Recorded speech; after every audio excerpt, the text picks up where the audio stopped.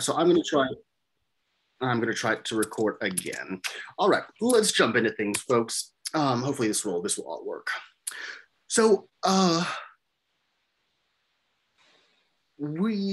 was giving a little background about our thing, and Monique, let me turn this section over to you. Maybe could you give us a little around our XComp and plenary? I told most folks that we are a group of industry practitioners, journalists, academics, advocates, and what we do. Maybe a little background, and I know, and Monique is also leading the work around a technical standard around XR. So maybe, and actually Monique and I met working, co-authoring the chapter on extended reality for the IEEE's flagship ethics publication, Ethically Aligned Design. So just a quick little intro to the work that we've done, or sure. You're doing now? Yes, there's there, as Mathana, they have stated there, we have a history going back to at least 2016, 2017 together in this space of ethics in extended reality. And we are all co-chairs of this particular group. There is a, which as Mathana has indicated, it's a very interdisciplinary group. We are looking at all aspects of what ethics in an extended reality could look like, from education and medicine and so on. So it's an interesting group of individuals. I am chairing also a standards group here, which is IEEE Lingua Franca, called P7030, which is really setting the framework of what ethics in an extended reality standard could be. And it's looking at nomenclature. It's looking at also, can we agree on nomenclature? Can we agree, for example, on the definition of ethics per se, which I think, Mathana, that would kind of clue you into, or cue you into the next part of our discussion. Great, thank you. So just a little primer on, what do we mean by ethics? I think this is a question we hear a lot about. AI ethics. Ethics has really become this kind of buzzword.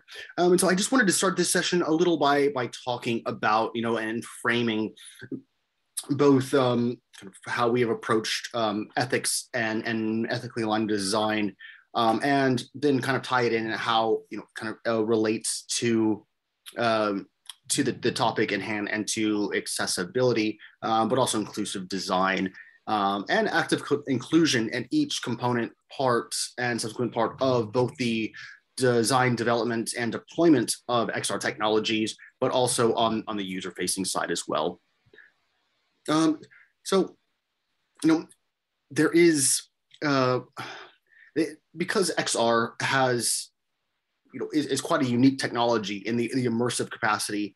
We get, the senses of physical identity and time and agency are all, a bit different than, let's say, our Web 2.0, or, the kind of the flat screen, if you will. The having a, being able to have directionality, being able to have, a comprehensive Z-axis to be able to, see things brings along new ethical challenges from a content side, but also, a display side. And as we think more and more about how algorithms and sort of AI agents and other things are going to be introduced into virtual worlds, when it's not just kind of P2P, it's not just, person to person inside of virtual worlds, but we have, kind of a mixing of individuals inside of open worlds, mixed with, sort of algorithmic agents. We really kind of get into this, this sort of paradigm where it is going to be tricky to say, okay, what is right? What is wrong?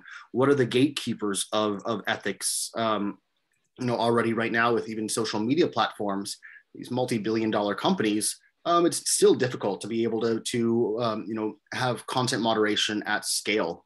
And particularly, even the challenges of terms of service and community guidelines, where we get to the point or even who's sort of policing, who is writing the rules, who is saying what can and can't be said.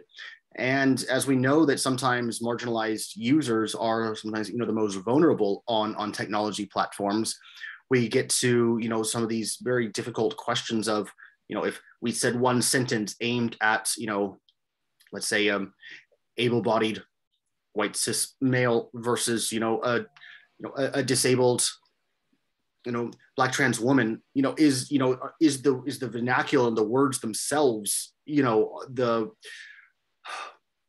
really, what are the ethics of even our language, and how do we even kind of build in the, thought processes around protecting marginalized users? And it becomes tricky. And I think we all know, we've kind of seen, some of this discourse play out on Twitter and other platforms.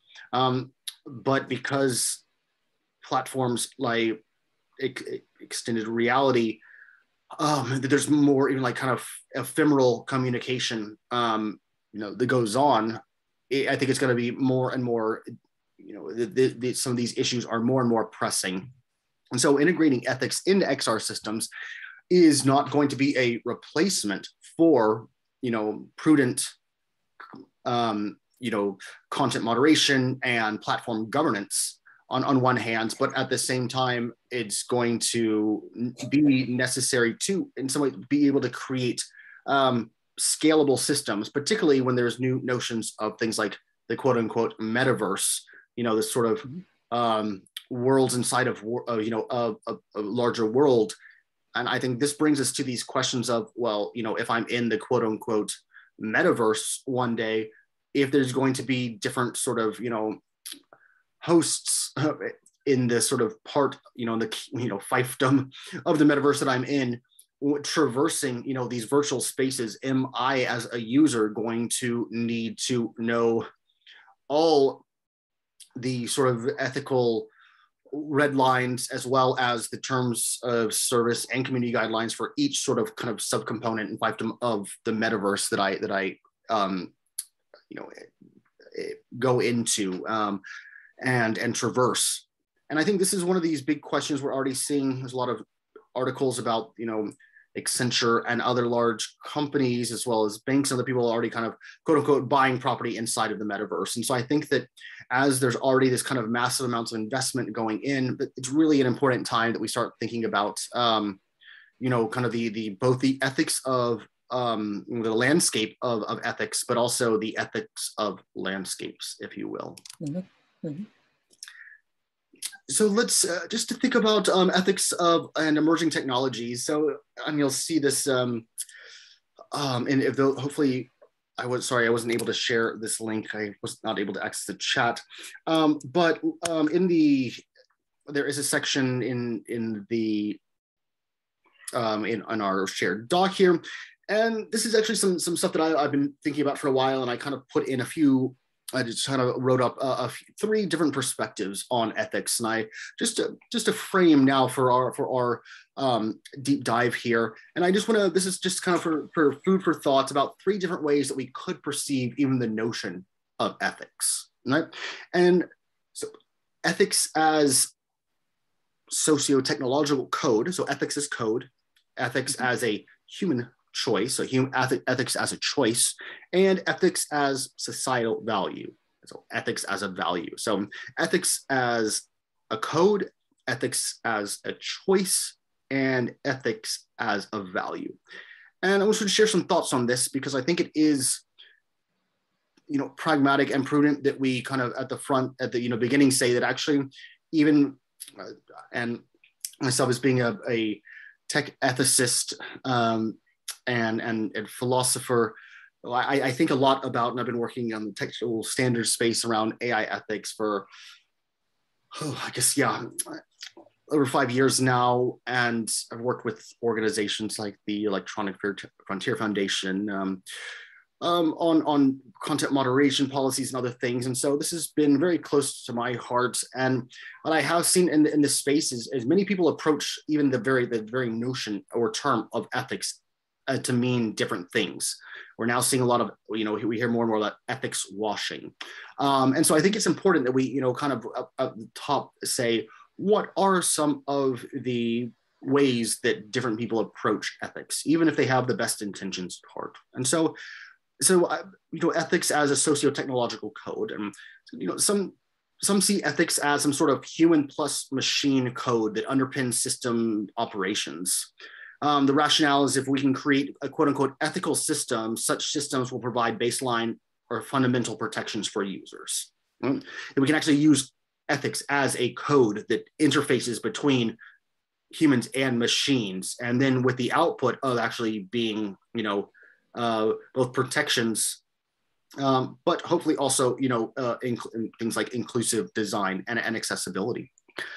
We have ethics as a human choice, and some people see, systems that give people the opportunity to choose thresholds of their own system interaction that adhere to their own personal virtues or values as kind of this choice, this human choice, as being ethics. And so, for instance, if society sees accessibility as or an individual sees, accessibility as a choice-based ethical principle, then things like content displays would, or it would follow that if things like content displays would be adapted in a way that would accommodate people who are vision impaired. So this idea, if we can create ethical systems, that it provides a human choice, and not just a human choice on a larger scale, but hopefully to each individual that enters into the system has enough choice that suits them. Then we have, ethics as a societal value. And I think this is really where it gets, this is an interesting, angle, because, ethics can also be seen as an extension, of sociocultural values into digital designs, particularly amongst when it comes to emerging technologies, where there is some path dependency, but it's perhaps, there still is a lot of, novel design space for things that have not yet, that are still sort of the realm of, of fiction more than science, if you will.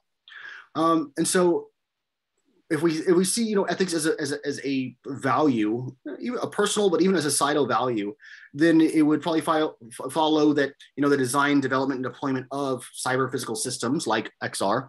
We can think about, the portals and ecosystems, the platforms that host content, the headsets, all these sort of things that bring this level of immersive computing that,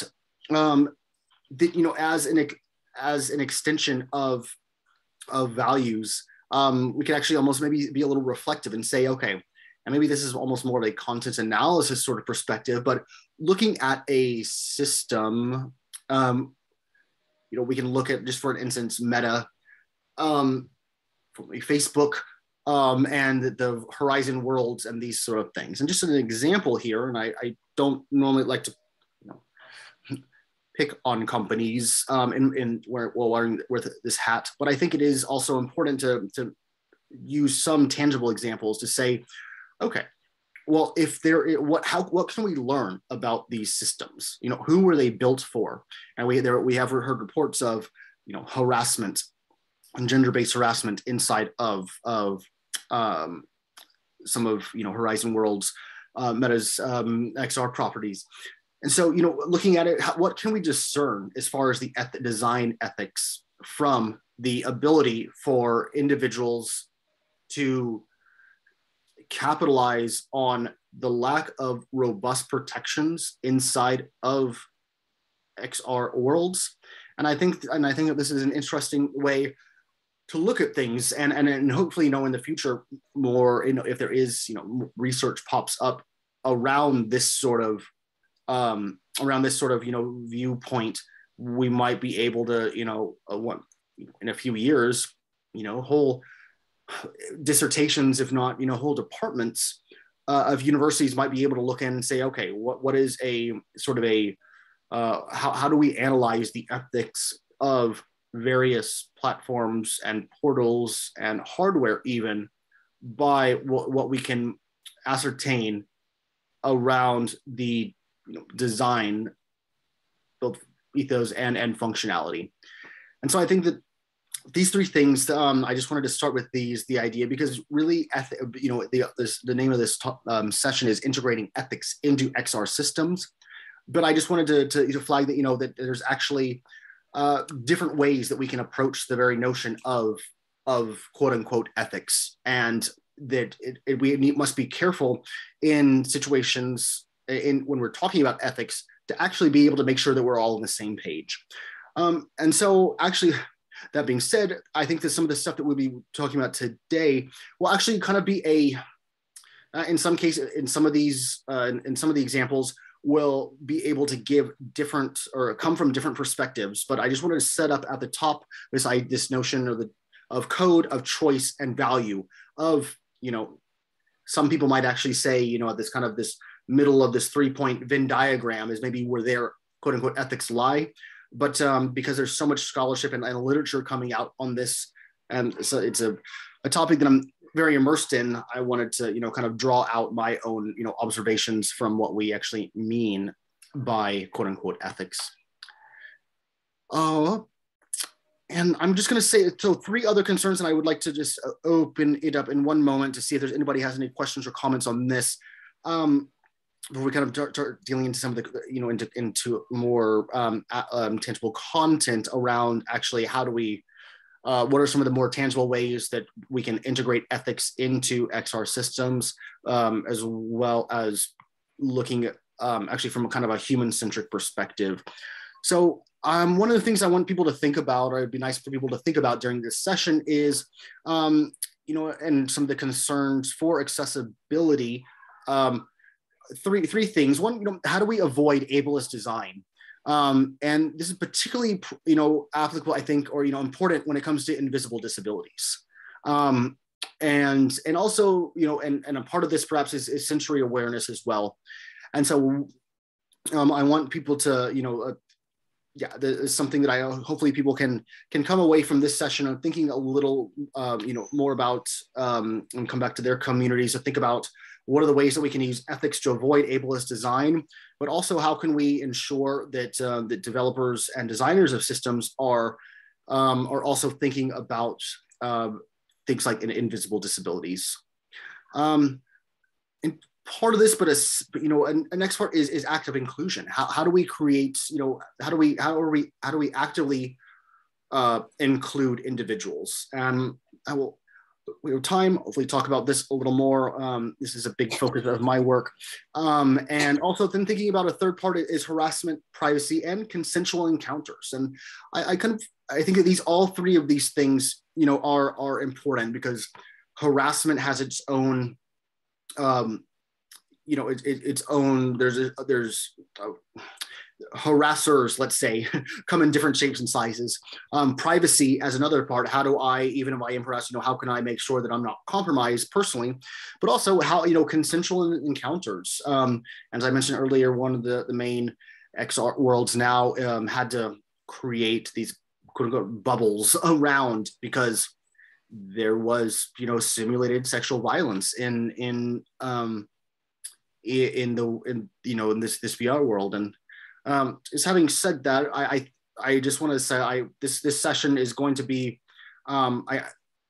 there might be some talk of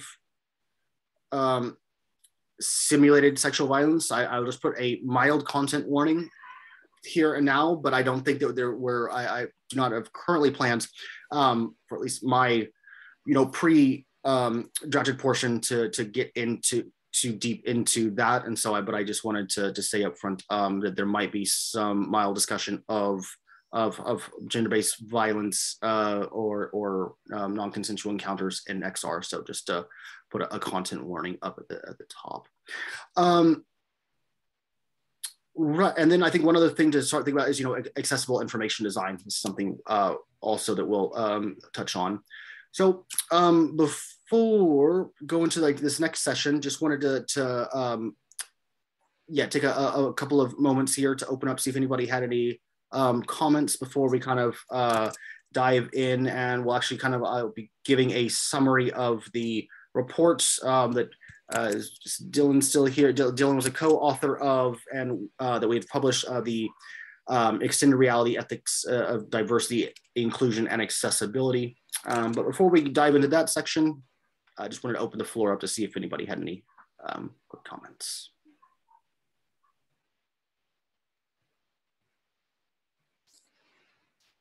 This is Monique. you all have really framed up the corpus of our work. And of course, the expertise that you all, Mathana, have been bringing to the table on this particular discussion. In fact, for our colleagues here, this is exactly the type of content we are discussing. And imagine, if you will, that within the organization, this international organization called IEEE, this is where we're trying to set actually a standard around this particular space. And so it's created quite a bit of interesting discussions. And of course, particularly as you all have done, Mathana's defining what ethics is. It's contextual at the end of the day. So, and you know, when we're looking at which ethics and what does that look like, it's a very, very major discussion. And of course, one of the things that I will think, one of the main themes that one will see throughout the discussion today, or when you have a chance to look at the reference work, is this whole issue around privacy or privacy. It's kind of a running theme here. And so I think it's kind of interesting to see what that means, especially when we're looking in these multimodal you know, realities. So yeah, wonderful frame up. Thank you all. Thank you, Monique. And yeah, as saying that Monique and I are co-chairs of the IEEE's Global Initiative for the Ethics of Extended Reality, also both co-founders. We have a great team. And yep, so I think we will post, I hope people are able to look the document, and then also maybe I think the Slack channel will put some links as well, and the document's not there. We'll put in direct links to the various publications as well after. So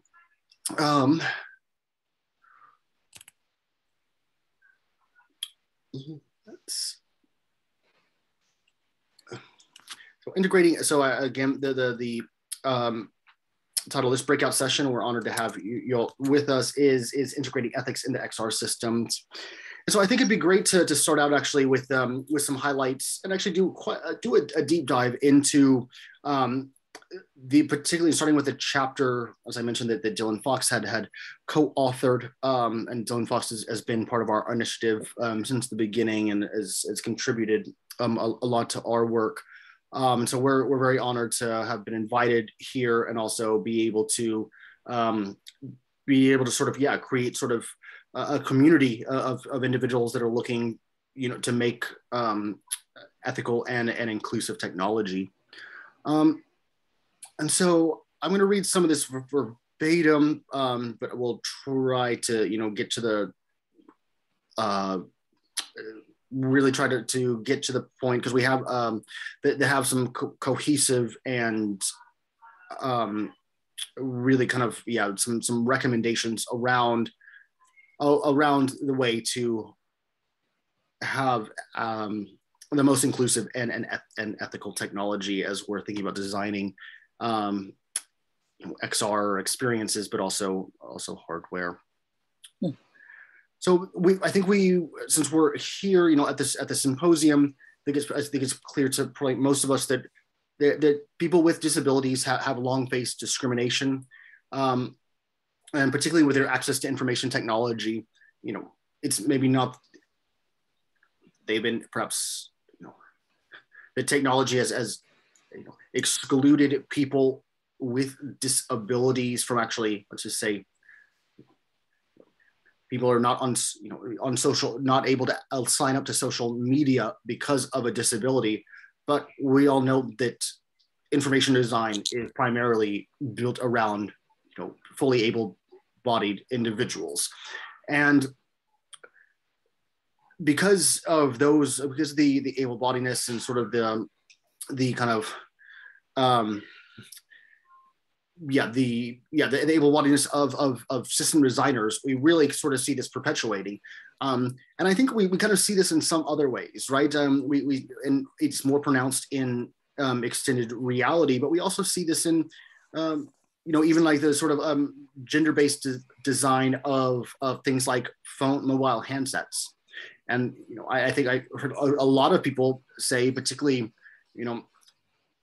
female-bodied individuals saying like, why are these phones getting so big? Like it's not just like don't fit in. I need to carry another bag to carry my device, but even I can't even text with one hand, right? And so I think that we're seeing this sort of from Silicon Valley in particular, this sort of, where the phone is almost becoming a tablet at this point. And it does change even in this sense of maybe the individuals who are doing the product testing on this might be able to, hold with one hand and text with a thumb. But for many of the standard users of this product, it's going to now be a two-hand device. And so I think we're already kind of seeing this in kind of, existing technology on the market. But as now, we're now seeing with XR and immersive technologies, both with kind of AR glasses, goggles, but also fully immersive XR technology that there are going to, that it's not just the hardware itself, but that there's also kind of the portal and environmental aspects that are going to need to be rethought of. But now is a really good time, I think, for us to be having these conversations, because hopefully there's still time to get ahead of some of these design decisions before they're kind of hard coded as hardware in this emerging technology. So I think there are some interesting questions. How even when it comes to directionality of audio, what do captions look like when we are, if there's going to be, if someone is perhaps has a low visibility or farsighted, nearsighted, there's visual impairment. There are also these big questions about, well, because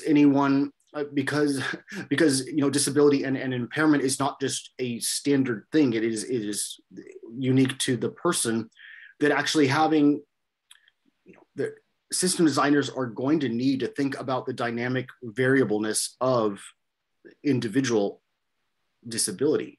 And this, if a system designer is checking the box to say, oh, well, we have, we have captions now, that do render in our content displays.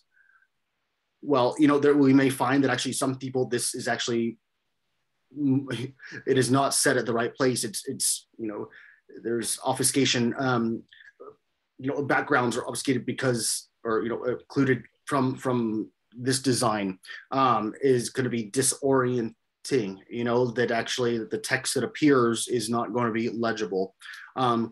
Or, even the sort of the things that maybe that this text box overlay for accessibility does display well in Latin characters, but in Arabic or Chinese or even Cyrillic, that's it becomes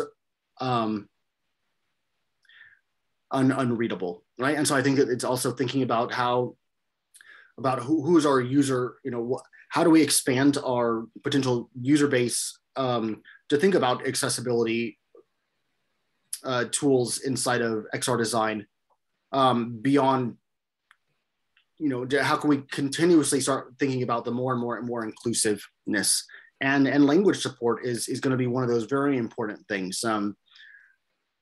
Microsoft Word is notorious for disconnecting the Arabic script, and so you have all these kind of funny signs that are kind of almost Romanized in the sense of like Latinized, like in the sense of these character base, when actually Arabic is written as kind of a cursive continuous script.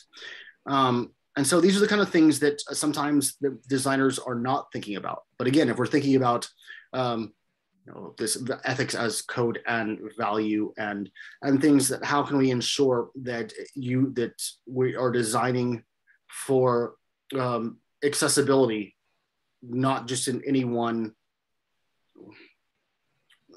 group, but we're actually having scalable and sustainable accessibility as a design ethic.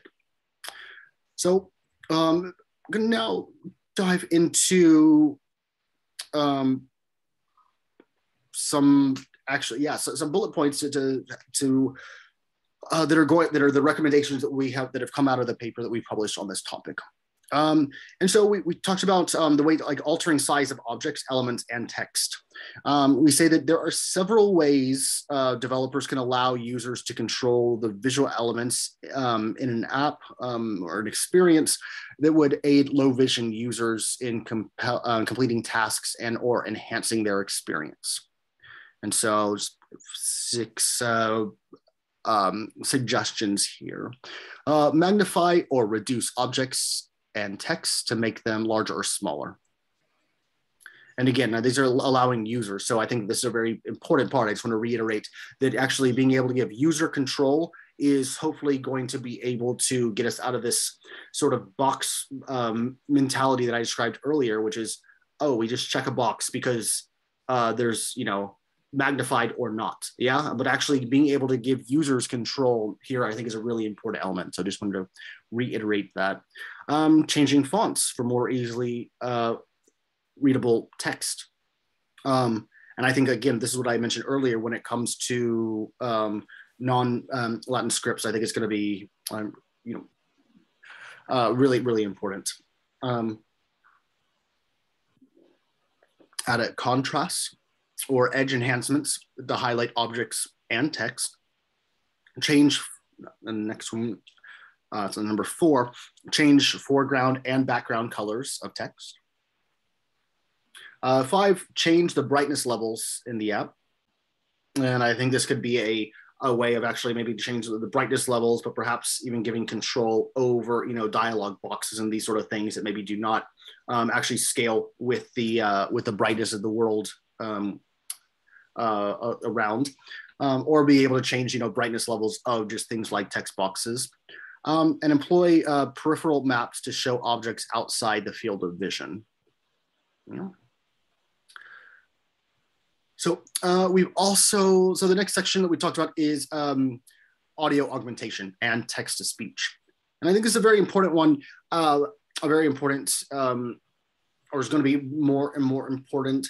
Not just, and this is where we cross into these sort of things. If this is going to be a technology that's going to be with humanity for a while, then eventually it's not just going to be perhaps users that are, that are visually impaired or in this sense, visually impaired, but also, or that are visually impaired, but also as people get, as people get older, just the natural regression of sensory of sensoriness is going to, it's important that we start thinking about these things now. And so we talked about, the chapter talks about audio augmentation as an important feature that should be available to users with vision loss. So we have text to speech, TTS as acronym, also known as read aloud. Read aloud. And it may work well to ensure that users who otherwise can't read text instructions, labels, or other written elements inside of an app are able to understand and interact with an app effectively. So really thinking about these ways, how can users have, how can we think about, inclusive design as an ethical design principle that ultimately just allow everyone to use, the app as quote unquote, designed to be used. And because there's so much diversity of the, of humans, that we think about it, so many of the products, services, and tools that surround us aren't actually able to be used effectively by many people. So as TTS, text-to-speech, is already a built-in feature in a lot of operating systems for computers, smartphones, and developers, have this sort of kind of back-end library to consult existing software solutions, see what kind of can be built on over the top when designing their XR TTS. And also it gives them the chance also to build platform to natively support an existing text-to-speech system. And developers should also include optical character recognition as a feature, so that words included in images that may be used in XR apps can be deciphered by low vision users. And I think that, I don't know if, I assume that some of y'all are on Twitter. And so I think we're now seeing like alt text, right? And I think that there are more kind of interesting ways that platforms are also allowing users at the point of upload to be able to augment their content in a way that allows other users to be able to interact with it. And so I would also probably add that as a as another sort of a way to think about what are the ways that platforms enable users also to label and tag their own user generated content that is going to be not put the onus on the platform to auto tag or augment, but then allows users to share their content with the most amount of audiences. So for deaf and hard of hearing folks, we've made some recommendations of captioning audio features, using icons to identify audio features. And this we say, using icons or other indicators to identify for users how they should move their heads or reorient focus to ensure that they are able to see in the direction from which the verbal or non-verbal audio features are emanating. So if we're able to have, little indicators for, especially in these, 360-degree immersive environments, that having indicators will make sure that individuals don't lose out on a whole layer of information design just because they weren't able to hear inside of this 3D sound design. Sign language as well. Developers may want to consider augmenting their captions with an option to persistently display sign language interpretation within the app. And just as with captioning, developers should allow users to control placement of the sign language visual to ensure that visual information is not obscured. Now, and so this session is going by really quickly, but I think that these are, and hopefully these are useful for folks. And so I'm going to try to go through here the next. We still have a few things. I'm just going to bullet point these and hopefully be able to have the last couple of minutes for quick discussion. So mobile disabilities, we talk about settings and menu options. I talked about earlier, allowing users to choose to have the app assist them in navigating an interface, allowing users to receive assistance by having a separate controller or sensor, allowing users to access experience from a seated, reclining, or stationary position, especially if it's otherwise require standing or body movements to access full content. Then dynamic rendering, eye tracking. We talk about just things for developers, interface navigation, input selection, automatic scrolling, aim assistance, object selection, text and fine detail rendering quality, and analytics and user research. Controller hand-free tracking, talking about being able to allow users to have both absolute and relative interactions with the app to ensure that the user can both directly touch a nearby object, absolute, you call it, or control or manipulate objects farther away, so relative. And finally, we did include a section around cognitive disabilities as well. So our suggestions here are providing on-demand functions to allow user to receive assistance and orientating themselves, and providing in-app prompts for reminders for things like help topics or introductions to new features, providing training opportunities for users to experiment with interface and control for configurations. So especially if they can, choose the UX UI that suits them best. And if we, and allowing users to hide distracting or non-critical interface components. And finally, if the design requires users to use separate controllers to accomplish tasks, allowing users to create control reviews for the interface to help them navigate the controllers more accurately. So since I think we just have about 15 minutes left in this, we have a lot more content, and I was hoping to get to kind of the harassment and trolling, because I think that's also for marginalized or at-risk communities. But I did want to open the floor up now for feedback now that we've kind of gone through that section. I know it was kind of reading off the page, but we have put a lot of work into this. And said Dylan Fox is a co-author of this, and I thought it would be pragmatic to actually hopefully let some folks know that we do have some concrete and practical and implementable suggestions and recommendations. So on that note, does somebody have any comments, thoughts, feedback?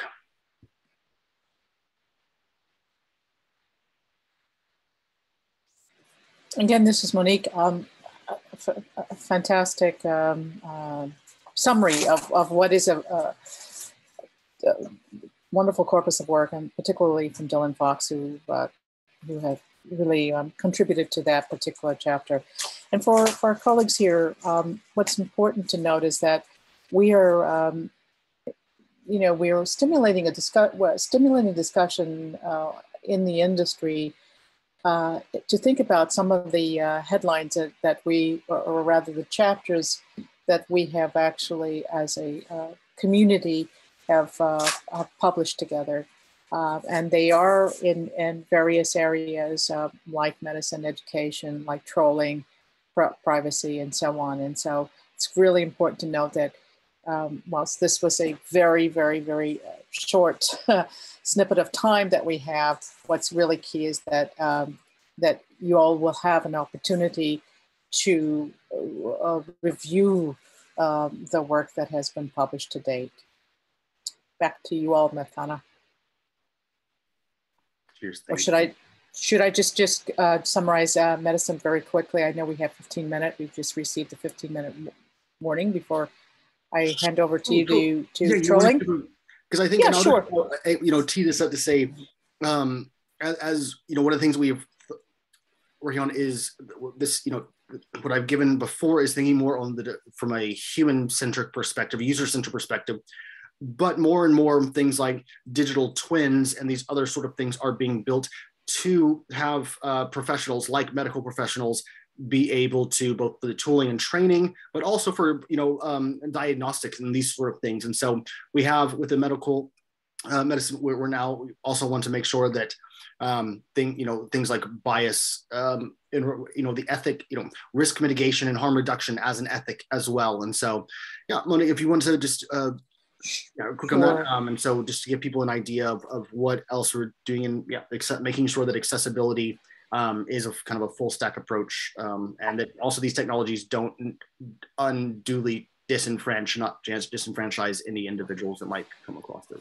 Absolutely. I mean, so with regard to extended reality and ethics in medicine, it's very much emerging space, and there's, we have to look at what that entire ecosystem includes neuroscience and pharmacy and telehealth, as well as surgery. So one of the key issues that people are looking at, practitioners are looking at, is XR-related health concerns specific to cyber sickness, which have been reported by patients who have been using XR applications. And the other areas, which I stated before, of concern is patient privacy and what is its ethical use, that has to be addressed. One of the areas that we have to think about is what is the potential for misuse or abuse of personal data? What does it mean? Because this is a space, medicine is regulated. When you have an unregulated extended reality that has, an association to medicine itself or to to a practice, so that may come out with unfavorable outcomes. So we have to actually look at that very closely. And about, again, this is about embedding ethics in systems, but about XR, how it, what does that mean in terms of embedding it in companies' decisions and their processes and products. So the implication here is that algorithms can change adapt over time.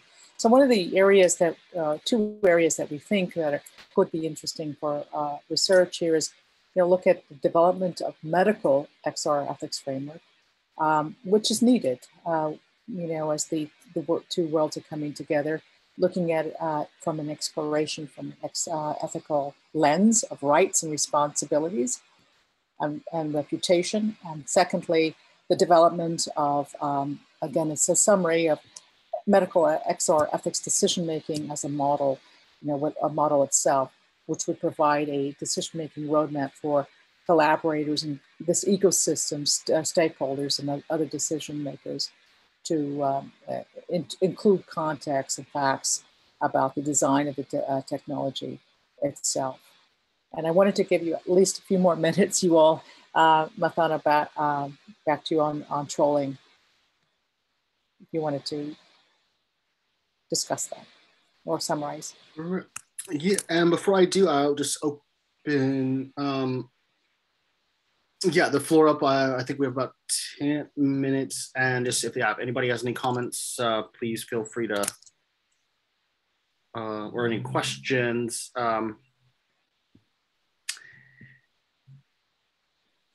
You can feel free to ask now. And I think in the Slack, I think what we'll post in the Slack, we have an email address that we can be contacted by, as well as we have on our webpage, as I mentioned, which is, we'll post as well.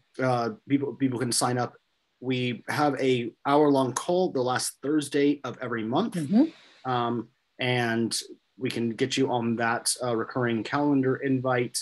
And so we're always looking, this sort of community here, XR Access, and people have put together is absolutely, the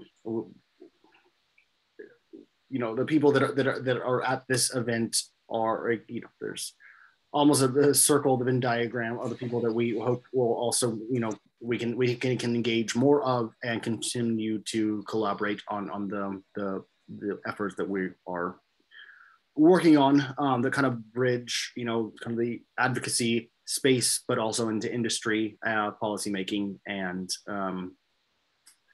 journalism and academia. So,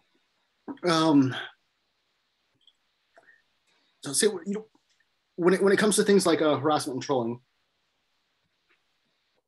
it's interesting because another chapter we have is also looking at the idea of like a right to our own identity.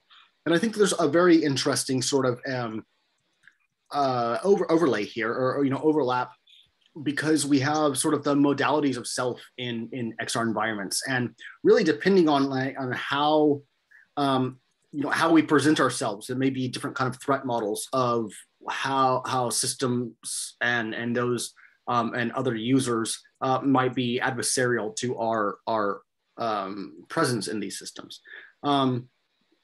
So we are presumably an original individual sitting there inside of an XR, and then putting on hardware, and interesting with software that will enable us to become into a virtually mediated environment. And so we can talk about things like avatars, right? And this is, I was going to describe like the virtual representation and mediation of an original individual controlled by the same individual, but is perhaps not a quote unquote like kind of carbon copy, that it's not a a virtual representation. An avatar also could be, might not look anything like us. But then we also talk about the idea of like a virtual clone. And this is a bit, and this actually, as described by us, actually has a visual likeness to a person, or to the original individual. There's visual fidelity. And in this sense, it also becomes the physicality, or the visual fidelity of the physical appearance becomes a continuum.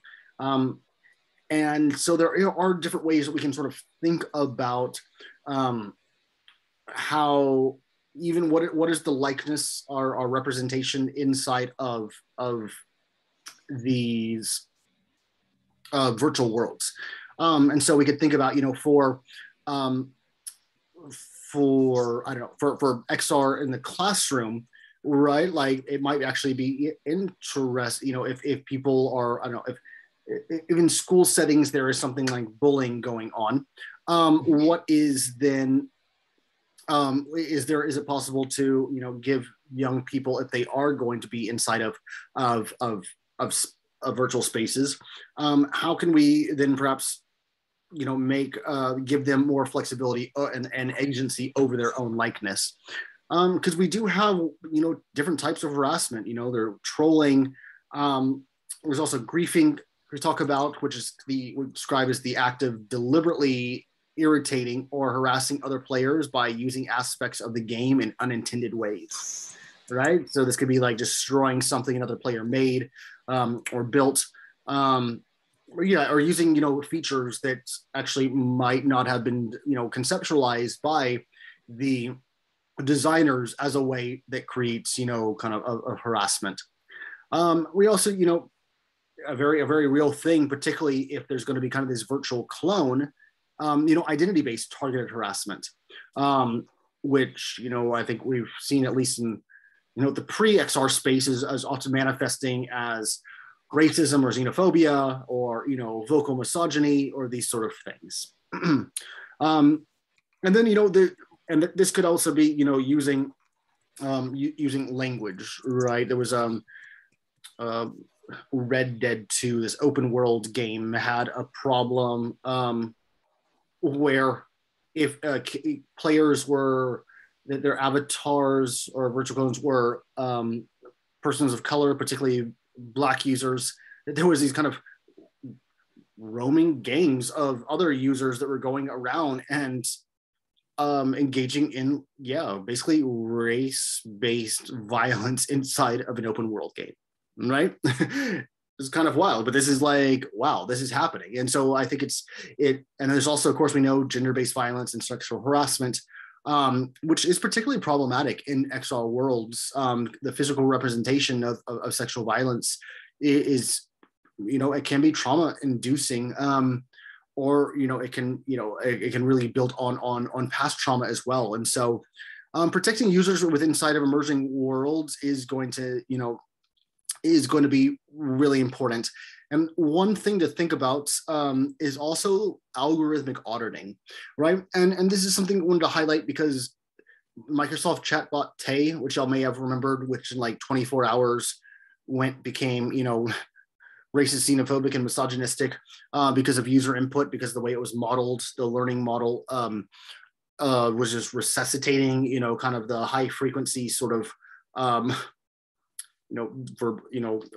targeted harassment and just kind of building this in this model. Also, GPT-3 also was found to certain prompts have, kind of racist and xenophobic language.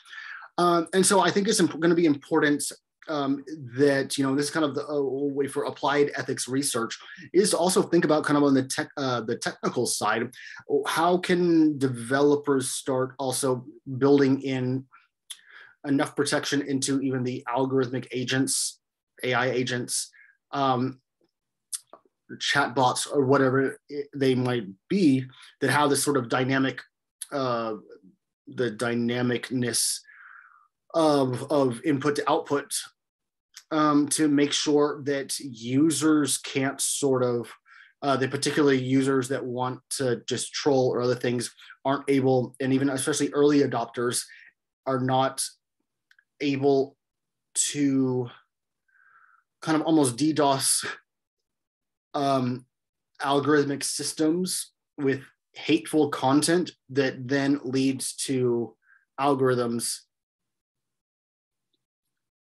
agents inside of gameplay or in-app experiences disenfranchise users because of this early and targeted hate-filledness. We're going to call it that. It's kind of almost like content jamming, if you will. I guess another way to say this at the beginning. So we got about 1 minute left, but I just wanted to highlight that you know, it's one thing about, you know, user controls, having strong content moderation policies, having multiple strikes, being able to have users have arbitration to say there was targeted harassment. So all of these things are going to be important, but for this crowd, it's the longer term thing.